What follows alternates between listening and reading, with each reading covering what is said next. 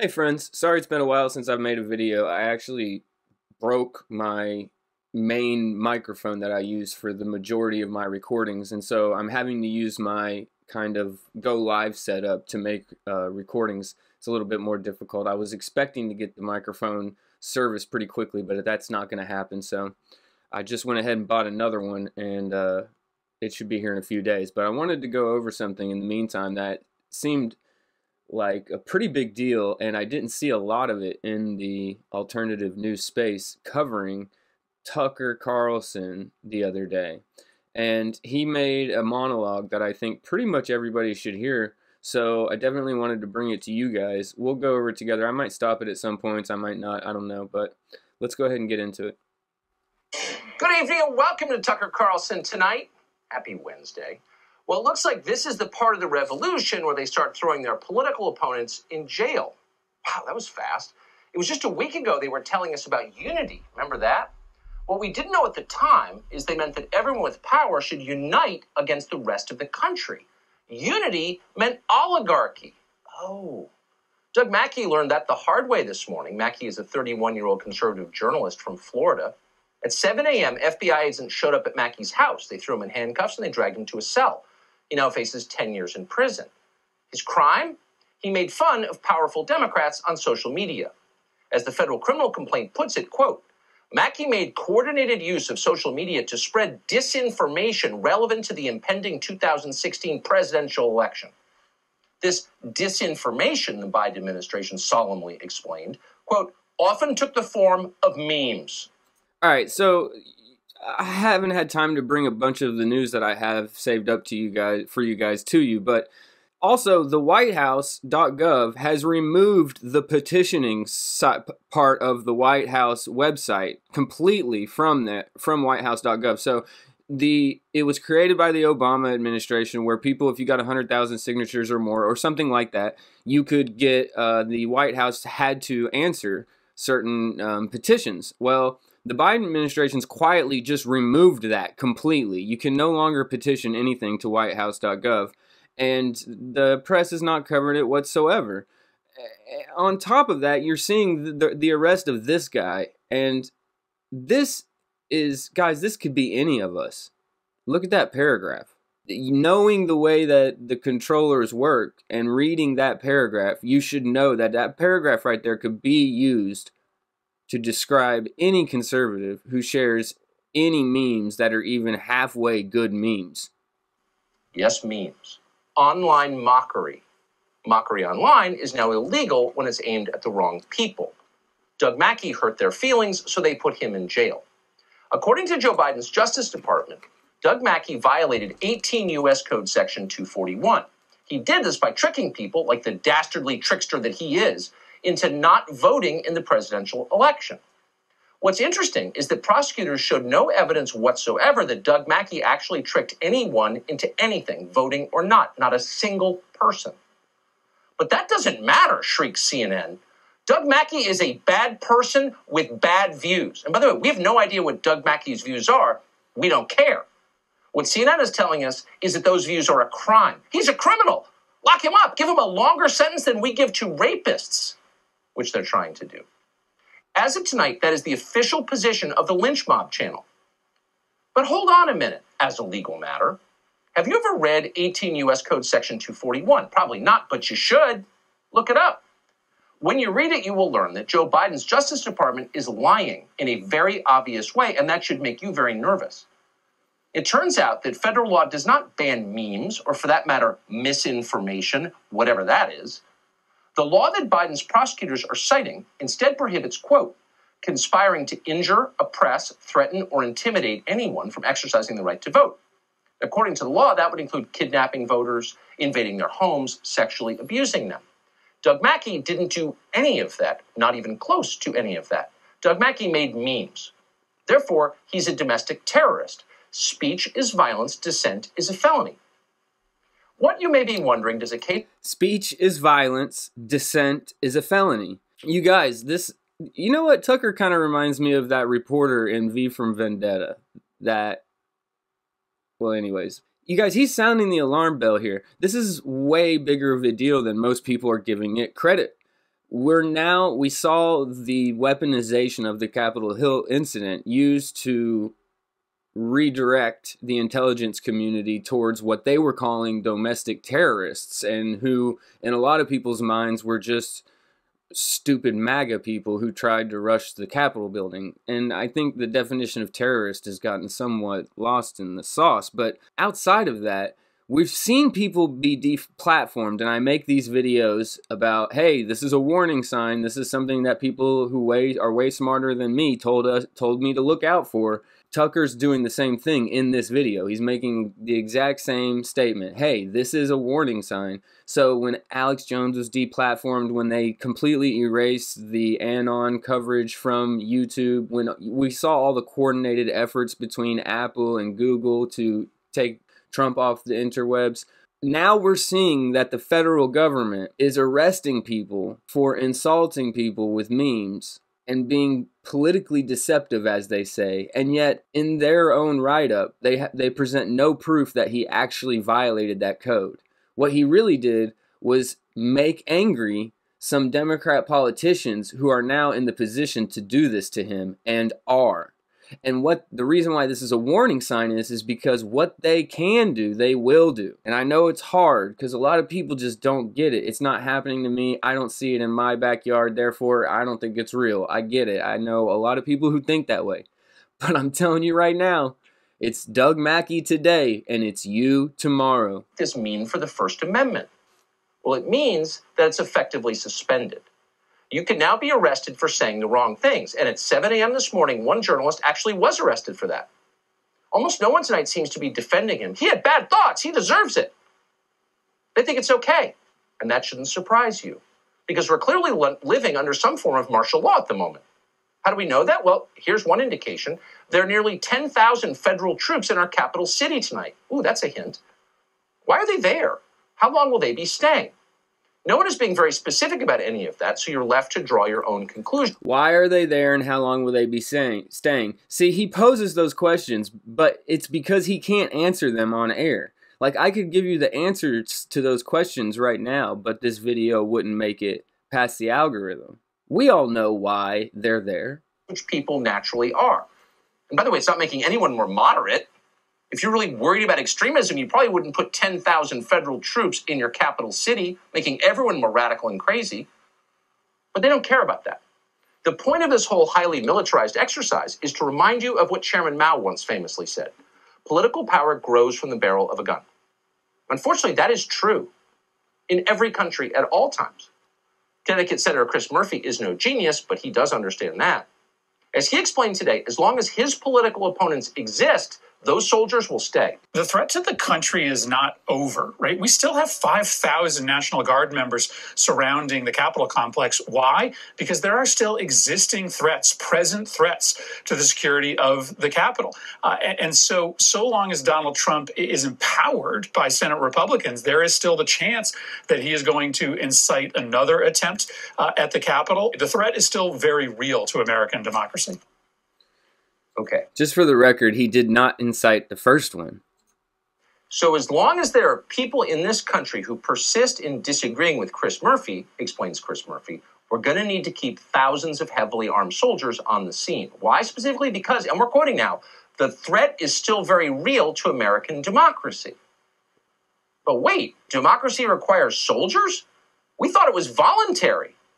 If you're starting to think that maybe someone at some point secretly redefined the term democracy, changing its meaning to roughly 180 degrees from what it was just last year, you may be onto something. What we're looking at now is not democracy in the classical Athenian sense, where everyone gets to vote and the voice of everyone matters equally. No. What we're looking at now is instead democracy in the 1970s Eastern Bloc People's Democratic Republic sense. This new version of democracy is a democracy where everyone fervently agrees with the people in power, or else they go immediately to jail. Doug Mackey's problem, it turns out, is that he didn't properly understand what democracy is. Thankfully, Congressman Tim Ryan of Ohio does understand it, and he explained it to us today. We're not letting those soldiers go home, Tim Ryan said, until they do what our special operations forces did in Iraq and Afghanistan. Watch this. Who in our government, in our military, have had experience around crowd control, maybe even special operations forces in Iraq and Afghanistan. Like, how can we learn everything we need to learn to reset the posture on Capitol Hill? And we're not going to let the National Guard go home, or we're not going to create an unsafe environment for the country's business until we have that figured out. Oh, they're specialists in controlling unruly populations. We get it. Rather than answer our questions or improve our lives, you're bringing in people with guns to remind us that you're in charge and dissent is illegal. That's a big change. You may have thought you were a decent American in good standing. 10 years ago, nobody in this country would have called your views extreme. They weren't extreme then. You don't think they're extreme now? You've always considered yourself a pretty moderate person. Live your life and get along with others. Oh, that's not possible now because the rules have changed. You are now a dangerous insurgent. You are no different from a bloodthirsty Pashtun in Helmand province or an ISIS terrorist in Erbil. You're part of a guerrilla insurgency. Or maybe it's a gorilla consurgency. That's possible, too. Have you seen the pictures from January 6th? Some of those terror leaders seem suspiciously furry. Here's the mastermind behind that terrible insurrection. The jihadi known by his nom de guerre, Chewbacca guy. Hey, man. Glad to see you guys. You guys are patriots. Look at this guy. He's got covered in blood. God bless you. Yes. You good, sir? Do you need medical attention? I'm good, thank you. All right. I got shot in the face. I got shot in the face with some kind of plastic bullet. Any chance I could get you guys to leave the Senate wing? We will. I've been making sure they ain't disrespecting the place. Okay, just want to let you guys know this is like the sacredest place. I know. Sad news tonight. Chewbacca guy is no longer available for your kid's 7th birthday party. He's in prison tonight. We'll tell you when they move him to Gitmo or some undisclosed black site. And when they do, Sandy Court. And you guys, this is important. Like, if you're somebody like me and you've poured through the hours and hours and hours of Capitol Hill footage, you know that what happened there was largely a bunch of yahoos that got wrapped up in an event that had certain people there instigating, and those people who were instigating, unfortunately, had the correct personality type, the correct archetype of person there to cause what they caused to happen. But when you look at the video, you realize these are not insurgents who mastermind an insurrection, okay? These are morons. They're just morons. And to be comparing these guys to insurgents in Iraq, to be saying that the troops aren't going to leave D.C. until these threats that coming from these horrible domestic terrorists stop, it's very strange when you actually look at the footage from the Capitol Hill incident. And I'm not talking about the 15 minutes total of a collage of 15-second clips that make it look like it was hell on earth. I'm talking about pouring through the hundreds of hours of video footage that shows it really wasn't what they really wanted to have been. But the problem here is Chewbacca guy, which is hilarious, and the idiot that he is he's looking at 10 years in the feds. Now, how much time do you get in the state for second-degree murder? Now, do you think that Chewbacca guy is an insurgent who deserves to be classified that way? Or do you think that he's just a dumb guy who made a bad decision? And I just don't know, man. It's very concerning to me. You add that to the reporter who is now looking at 10 years for supposedly misleading people about the vote, although in the write-up it doesn't say that he did in any way, shape, or form. It just says that he insulted people with memes.